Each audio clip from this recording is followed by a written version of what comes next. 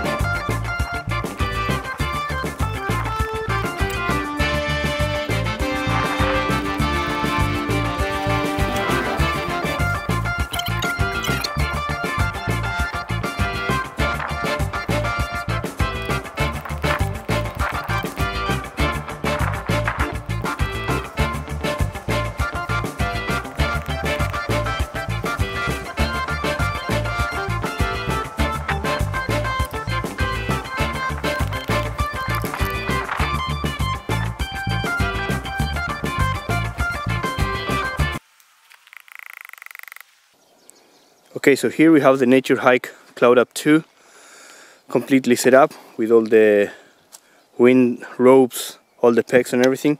We'll go through some details, first the good details and then the not so good details. So here, for example, in the rope we have this kind of adjusting buckle. It's very practical and they are also reflective, so that's very good in the night.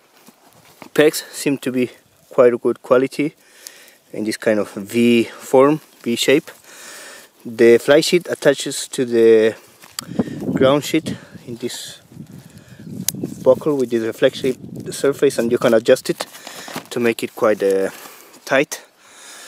It has a nice this peg attachment point in the middle of the tent, so in both sides, so it will make it a bit wider. And if I don't know if you can see it here, but it attaches to the ground sheet inside with this hook, so it will keep it nice and spaceful inside there. I hope you can see that.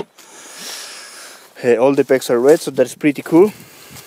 You have in every point, in like a critical point, you have these buckles to attach the fly sheet to the ground sheet. They're very easy to release.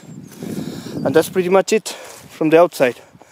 Now you can take a general look of it. I will just place the camera so you can somehow see how it looks compared with a man in a grown-up size. You can see it's not so tall. It's good enough to resist the wind. It looks okay. Now some not so good details in the outside. You will see here, for example, some failure they make in the production. This kind of hole, this should be sealed there, safe. Instead, they made a mistake there. So in those small details you can see it's not a high-end tent. It's not the most expensive, it's just a Chinese brand. But this is not too critical point because this part goes loose, so it shouldn't affect that much. and if you have duct tape, it should fix it. And also some other thing that I think they could have made it a bit better is that the fly sheet is not attached to the poles. It's not secure there, so that makes it like not always fits in the right place with the lines. So that's some other thing that they could have made it a bit better. But again, it's not so expensive tent. It's just a Chinese brand, so for what you are getting from the money, it seems to be okay. And if you go to the inside, you will find out that it has quite a nice and decent storage area here. You can store your cooking things. In a rainy day, you might cook here, of course, very carefully and lots of precautions. You can unhook the inner tent and put it all the way back, so you have more space for cooking. There you have this quite a big and thick camping mat, and anyway it fits very nice. You can put it in somehow almost in the middle, and you have space in one side to store small things. You have plenty of space in the other side to put the big backpack or other gears. What it lacks, and I think that makes you realize that it's not the high-end tent. Here in the upper side it has no storage pocket like other brands have, some hanging sort of mesh, and has no pockets at all in the sides of the tent. So that's something I miss. That would make it even better. As you see, it's not space enough for two people, unless you're sleeping with a small kid or something. But then you will have less space for your storage, to store things. It has only one hook there for a lamp or something, and it has a lot of mesh. Half the tent, maybe more than half of the inner tent, is just very thin and breathable mesh. So that also in the back there, that should be very helpful for the to avoid condensation. And the one thing I don't like that much is that the outside door, as you see, has only one layer and it's only mesh. So in case if it's very windy or very cold outside, it will not keep you well isolated from the outside weather. So it should have the option to have one mesh and one just thicker kind of fabric. But all in all, it's okay. Once again, it's not the most expensive tent, so that should work okay.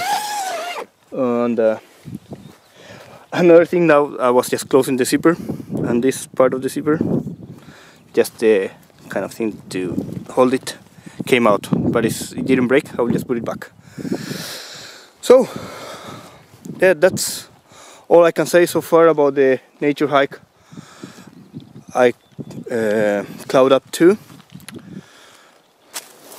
Thank you very much for watching, and I hope this review was helpful for you guys.